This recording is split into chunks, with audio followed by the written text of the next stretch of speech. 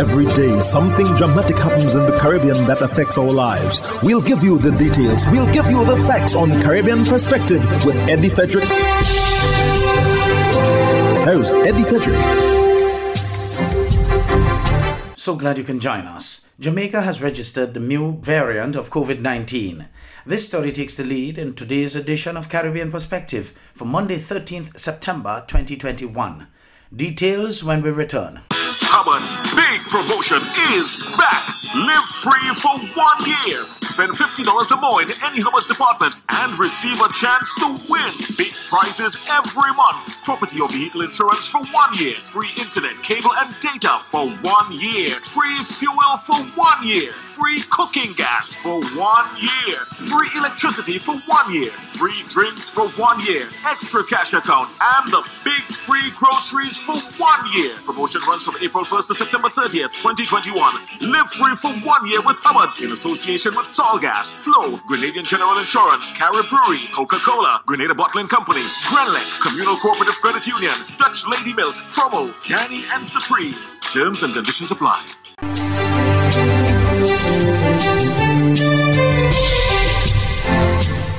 Welcome back. The new variant of COVID-19 is now in Jamaica. Minister of Health, Dr. Christopher Tufton, made the announcement on Friday.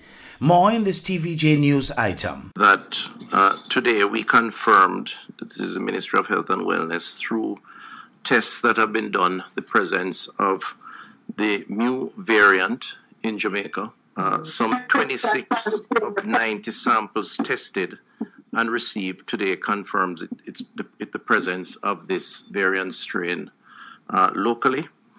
And I will ask the CMO shortly to expand on the implications of this new variant strain that is now confirmed present in Jamaica.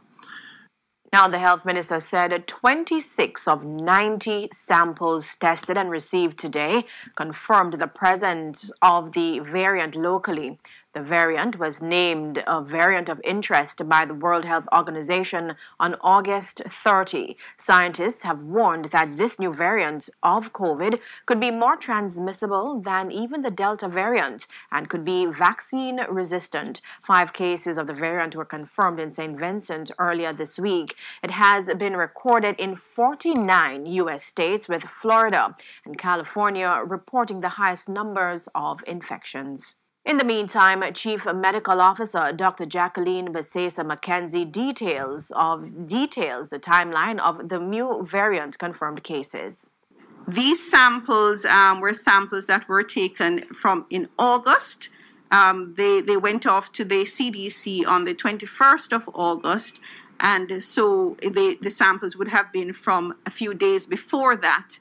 We will get a better idea of the time range and the persons that are involved, their age and which parishes, as we analyze the results. But we just got the results today, so we can share that we have 26 out of 92 samples that have shown the mu, or what they call a mu-like variant, and we have 55 samples that were Delta.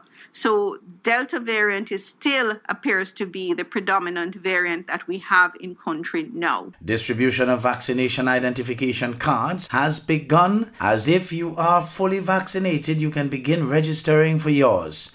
45,000 cards arrived in Antigua and Barbuda last week, and over 150 have so far been issued. ABS's Jamie J. Roger reports. The government has begun issuing COVID-19 vaccination identification cards. The laminated card includes the owner's photograph and is more sturdy than the original paper cards the health ministry issues when you receive your jab.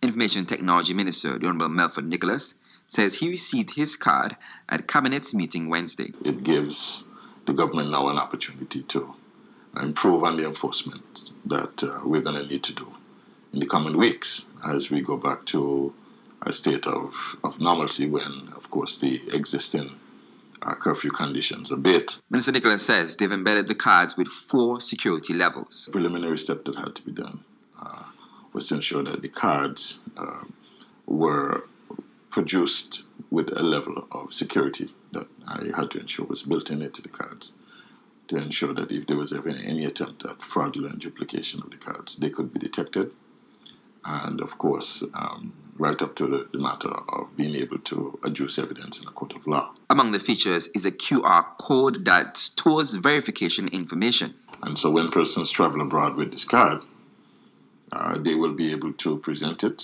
to whatever immigration or port health officials, and they in turn can scan it and get the validation that the information is in fact current.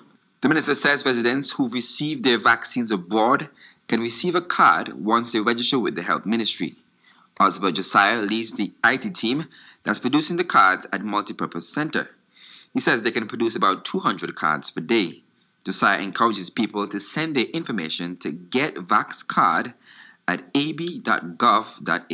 So you would send a copy of your identification, copy of your card, your physical card you were given, front and back, both sides, and a ID photo, a passport type photo, which is upright, white background. And then the card will be created and you'll be called to collect it. The center may also set appointments for people who can't supply a digital photo. Once they come, their information is verified at a station. The cards are created. We scan the card so that we have a copy of it, and then they issue their card right away within 15 minutes. Mr. Nicholas says people will need to show their vaccination cards to enter places the government designates for vaccinated people. He says these currently include bars, clubs, and gyms, but could extend to other places based on advice from health officials. The hurricane season is now upon us, so we as Caribbean people need to remember to think safety and be prepared.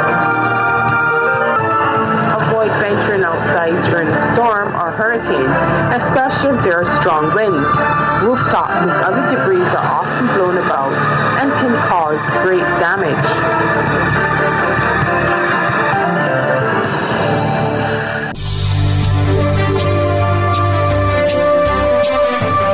You're listening to Caribbean Perspective with Eddie Frederick.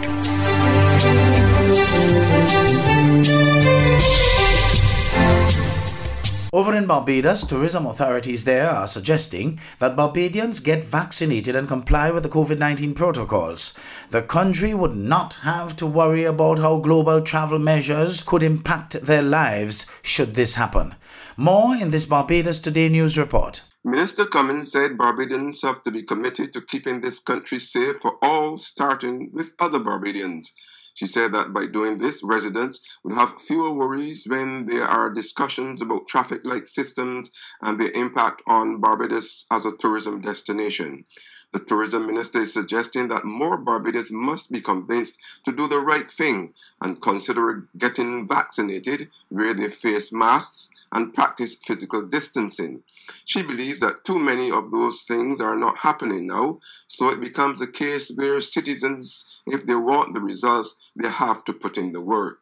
A BBC report has said that the traffic light overhaul could mean that green and amber categories may be removed and replaced with a new system. The report said a new system would allow vaccinated travelers to go to countries with similarly high levels of vaccination as the UK without the need for quarantine. It said the red category, which is for countries that the government says should not be visited, will remain.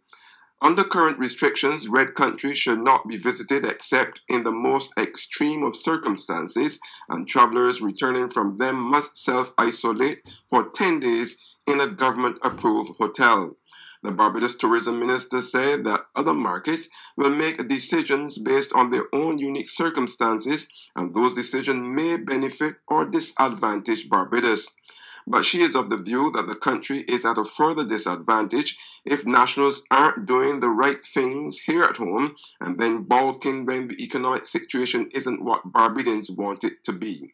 Minister Cummins said that at this time she is hoping to see more travel from the UK and by extension Europe. I'm Emmanuel Joseph for Barbados Today. The COVID-19 numbers of the fourth wave of the pandemic in St. Lucia has surpassed the figures of the post-holiday outbreak. National epidemiologist Dr. Michel Francois gave an overview of St. Lucia's COVID-19 situation during a media conference on Wednesday at the GIS studios. Joachim Duplessis of HTS News Force reports. The island is in the throes of the deadliest COVID-19 wave since the start of the pandemic in 2020. Health officials registered the previous record high in cases in January 2021 with the third wave of the pandemic in the aftermath of the holiday season. However, the period July to August 2021 has seen far worse numbers with over 3,000 cases recorded in just 28 days. The Health Ministry was girding for an anticipated spike in cases following the elections, but the national epidemiologist Dr. Michelle Francois says the infections have exceeded expectations. We note that with this current wave, it has peaked beyond what we had in earlier this year. For this fourth wave, the highest numbers were reported within the week of August 22nd to 28th, where we recorded 958 cases of COVID-19. And this, of course, has surpassed what we had seen in January, where we recorded 1,110 cases. So we have surpassed by close to 36% in this current wave. There are two variants of concern on island. Dr. Francois says although the lab has picked up on a couple of strains, this may not be a true representation of the numbers given the lead time for the receipt of results from CAFRA. We have recorded 54 of the Alpha and 3 of the Delta. This by no means indicates that these are the numbers in circulation. However, we are challenged in terms of being able to diagnose or be able to serotype in St. Lucia. And so samples are sent to the Caribbean Public Health Agency, and this is similar throughout the region where most of the islands do not have the capacity to do so. So we are very limited in that, and we are only afforded 10 samples monthly. So we have a selection criteria which we put in place at the lab to be able to, as much as possible, detect cases which appear to be one of the variants. The Health Ministry has also noted a 1% increase in school-aged children who contracted COVID-19. We note that 11% of the cases in this current wave are school-aged. And this is very important to us because, as you know, we have delayed the reopening of school, and while we continue to monitor the situation on the ground. We have noted a 1% increase in that age group, and we have noted also some of the islands in the region have recorded an increase in school-age individuals being diagnosed with COVID-19. So it is a situation that we continue to monitor in St. Lucia. We are not overly alarmed yet, but it is something that we are monitoring to ensure that our children are protected. As of Tuesday, September 7th, 2021, St. Lucia had recorded some 9,200 COVID-19 cases.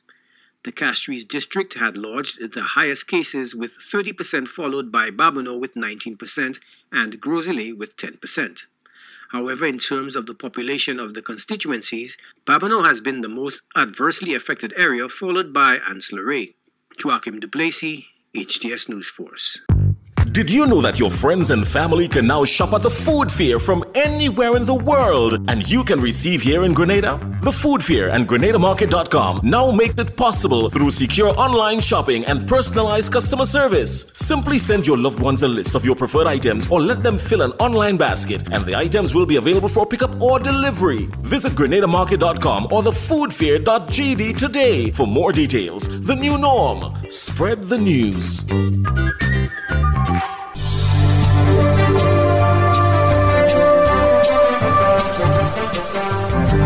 I am Eddie Frederick. This has been Caribbean Perspective, a whole new approach to highlighting developments in the Caribbean. In the meantime, please continue to log on to CaribbeanPerspective.com for more daily news and more.